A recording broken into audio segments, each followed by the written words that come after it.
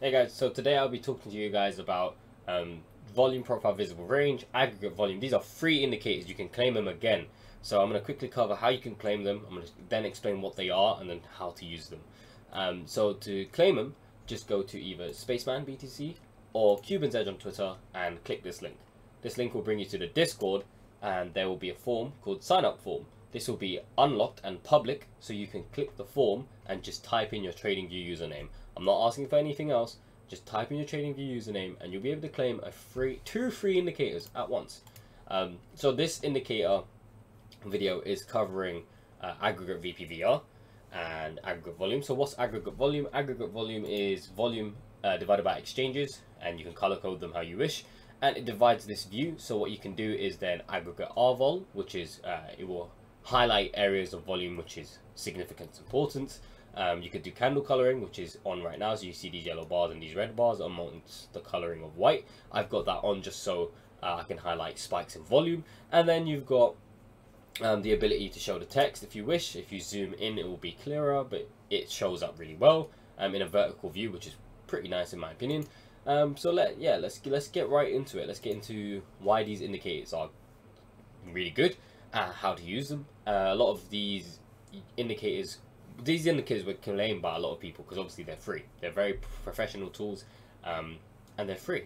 And so when I released them, I expected people to be excited to use them, and they were. But some people weren't sure how to use them. So I thought, if we're going to give these indicators away, we have to cover them away and give them some tutorials. So I'm starting with these tutorials just because a lot of people have this on, and I feel like volume is quite an important tool to learn how to utilize properly, especially aggregate VPVR. Now, aggregate VPVR is the same as aggregate volume, in the sense that it's aggregating data from multiple exchanges, but only free, Binance, Bybit, and OKX, to save on drawing data. After aggregating all this, is then only highlighting the value area in the colors of the exchanges, but this is also aggregate volume, it's just not being highlighted. So now that that's been explained, so you can see Binance, Bybit, OKX, and you can make this all the same color if you wish, but I like it because it gives that the range of separation for the exchanges and how they're reporting the data. So that's the indicators. That's how you claim them. Once again, go to Twitter, find our links for Discord, click the Discord link, and fill out this sign up form. It is free. You can get it for free. And we have a premium version of this, which I will explain at the end of the video if people are interested. But this version is free, so please join the Discord and claim it. That's all you have to do, is type your TradingView username into that form and submit it. That's it. So let's get into aggregate VPVR, or VPVR in general, and how to use it. It's a very interesting tool. I think it's fascinating, and I think a lot of people should use it. So keep it simple. We're going to go over high volume nodes first, as I think they're the easiest concept to grasp and the most usable concept for most people. High volume nodes are very applicable to use in ranges. And so if you've been paying attention to the recent price action, as I'm sure a lot of you are, Bitcoin has been in a range for a while. And this range has just seemed to have broken, and we'll explain that too. So how can we use high volume nodes in ranges? Well, I've highlighted this high volume node with this green box, and I've included a dashed line in the middle. To start with, we're going to go over the whole green box, and then I'm going to explain the dashed line in the middle. So the whole green box is this whole high volume node. Now, typically when we're in high volume nodes, what happens is we bounce with price, and that's where price is determined to be currently fair value. And at the time of this, as we're bouncing between these edges of the nodes, we can use them as support and resistance for our range. And this is great because I like it, as you no longer rely on subjectivity of, oh, price roughly aligns here.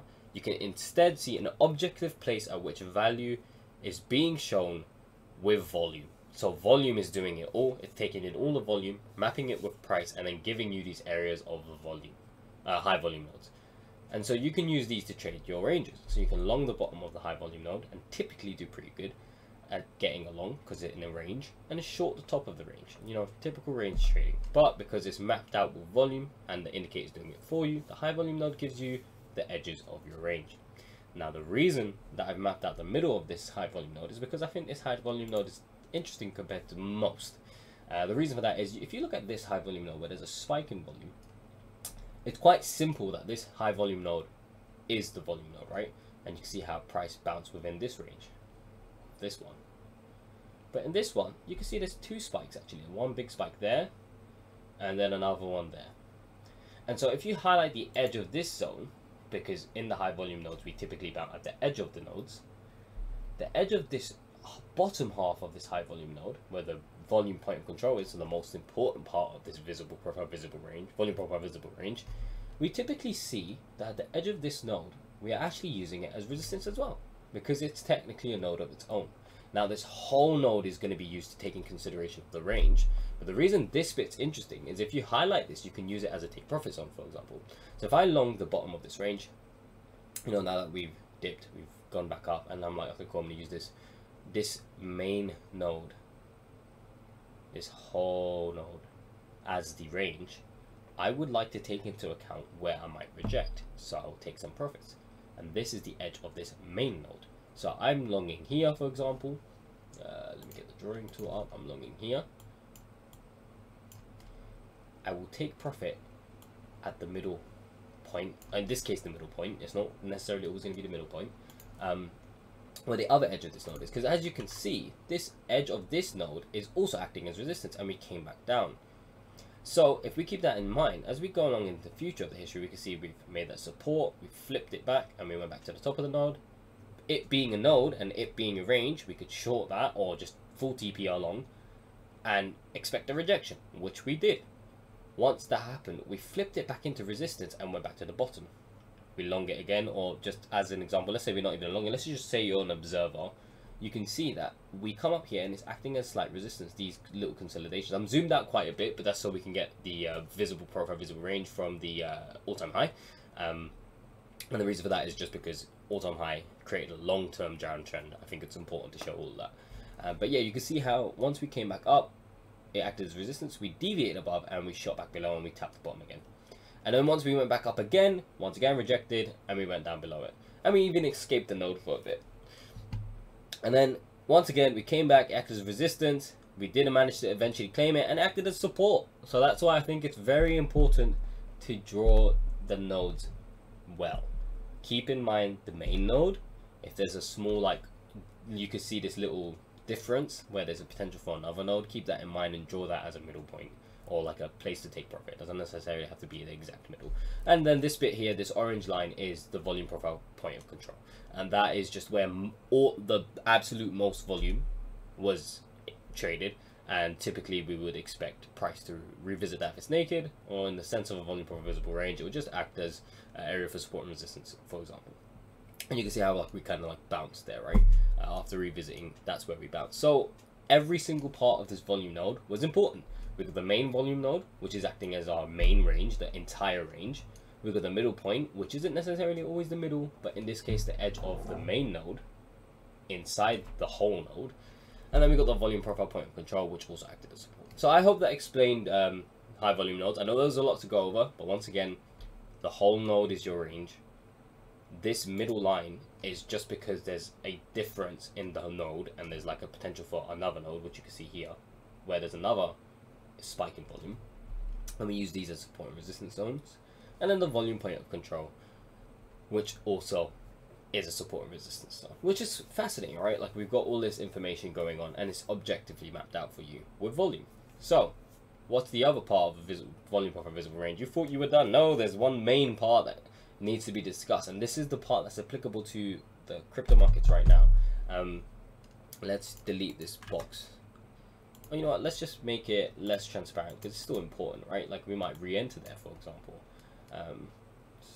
or we might even come back down and use it as support. So let's just do it a little bit transparent, but not fully, so you can still see it.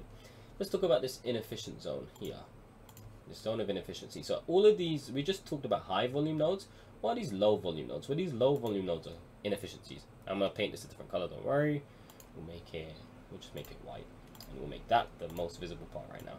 So this inefficient zone. So what do these inefficiencies lead to? So if a high volume node leads to a slowing down in price action, and in the sense that we're not like rapidly moving from anything, we're just staying within and we're bouncing a lot. Well, low volume nodes is the opposite. High volume, opposite is low. A lot of time spent within this, opposite is a short amount of time, and this means we typically run through them. And a good example is right now exactly.